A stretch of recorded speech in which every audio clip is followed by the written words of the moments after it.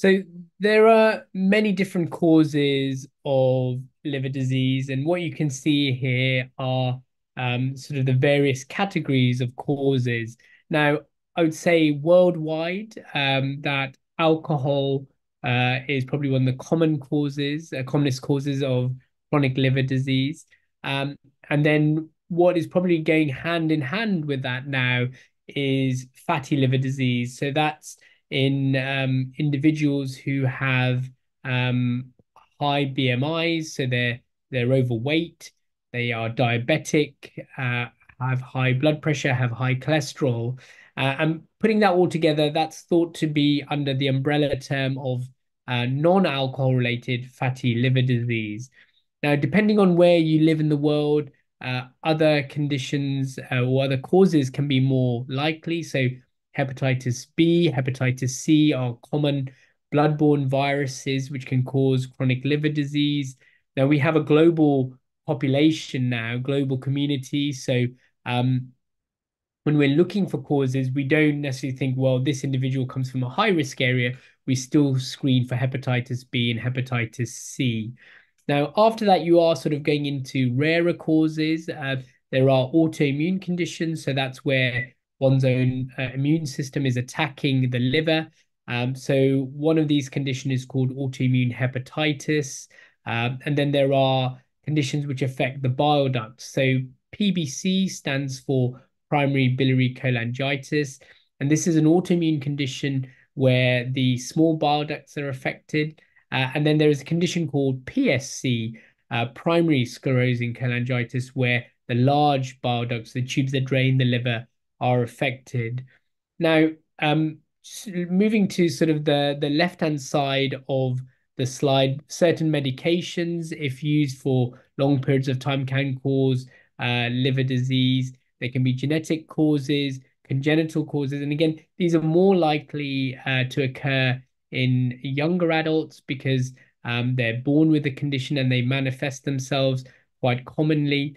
Um, earlier on in sort of in life. There are blood disorders again where potentially the blood is too thick and it clots. So the main blood vessel either sort of entering the liver or exiting the liver can become blocked. And then in a number of patients, there is no cause, and this is called cryptogenic sort of causes. And essentially, you've excluded everything, and you're left with somebody with chronic liver disease with no apparent cause.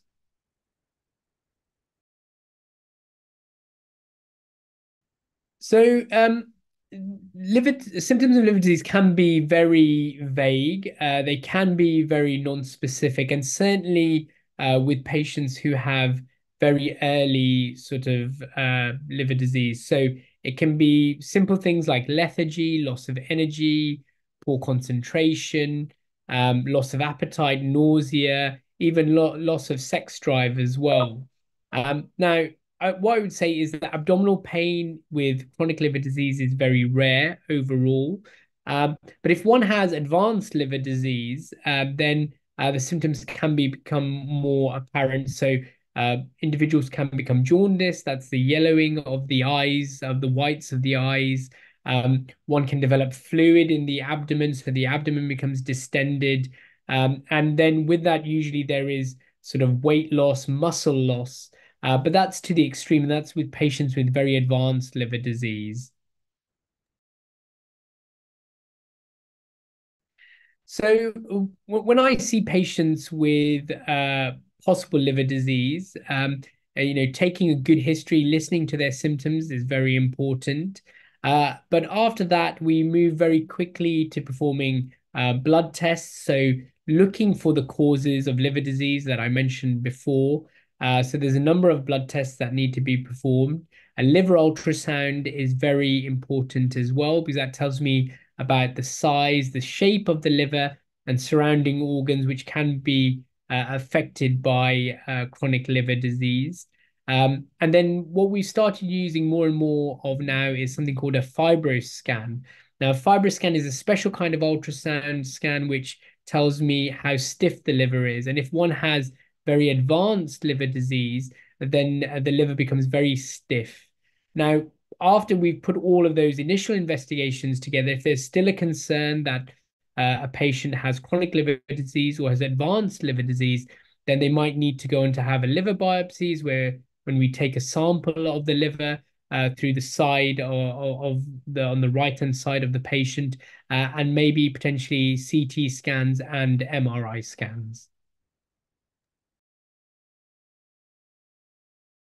So again, it's about trying to find the cause. So if you can find a cause, you can treat and sort of start treatment. So if alcohol is the cause of liver disease, obviously, then we need to stop alcohol and remain, abstinent lifelong. If one has sort of fatty liver disease, which is not thought to be due to alcohol, then good control of diabetes, good control of blood pressure, cholesterol trying to help the individual lose weight is very important. And obviously, with hepatitis B and hepatitis C, there are treatments for those diseases as well.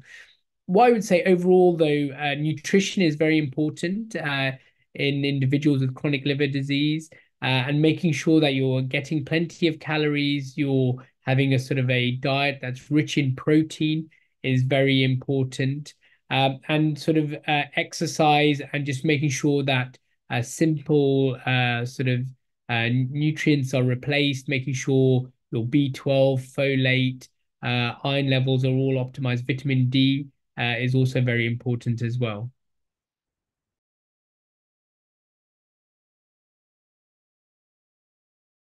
So, if you can find a cause, then you can take away that irritant to the liver. The liver is very forgiving and it regenerates very well. But in some individuals, if the scarring and the damage to the liver is irreparable, then it's all of those things that I just mentioned. It's about supporting the liver. And in a number of patients, we do need to consider a liver transplant. So that's where we take away the individual's liver and replace it with a new liver, and then obviously improve their liver health and improve their health overall. That's quite an extreme, but in certain individuals, like I said, we do need to consider that. And that's where you need to have these discussions with your liver specialist and see whether that's applicable and whether it's needed or not.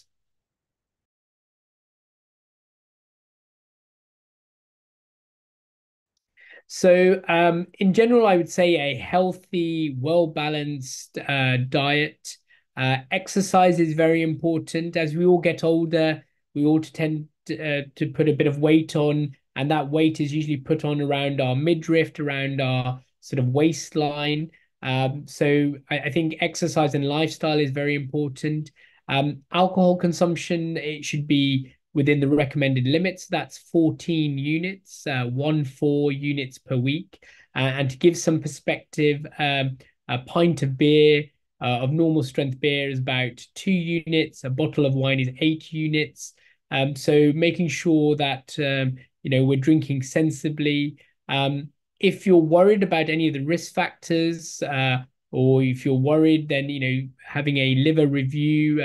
I tend to call it a liver MOT is very helpful, is where we will perform the ultrasound scan, perform the FibroScan, make sure there's no other causes of liver disease, and that's very easily done.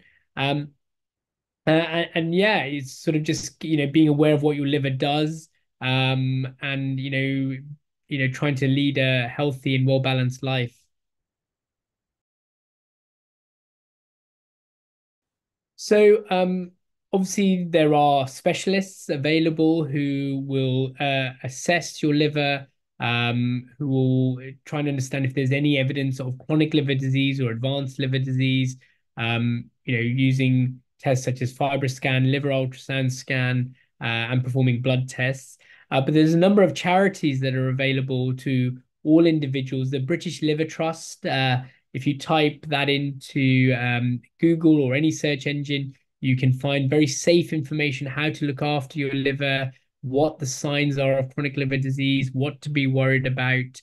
So I think that's a very good starting place. It's safe information, it's reliable information, and can help answer some of the questions that you may have.